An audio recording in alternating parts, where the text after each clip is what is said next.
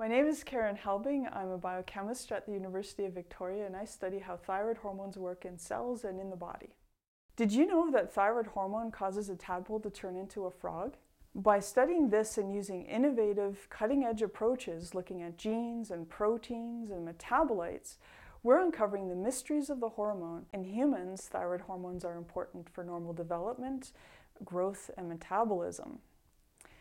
Virtually all tissues in the body respond to the hormones, but we don't yet understand how that all works. Why do we want to know this? So that we can develop better drugs for treating diseases like thyroid disease and cancer, and also to identify chemicals in our personal care products and in our waterways. Our work has expanded into developing molecular tools to assess the effects of environmental contaminants on a wide range of wildlife species, including fish, frogs, seals, prawns, people, mollusks, to name a few. What we learn about wildlife, we learn about ourselves, our health, and our impact on the environment.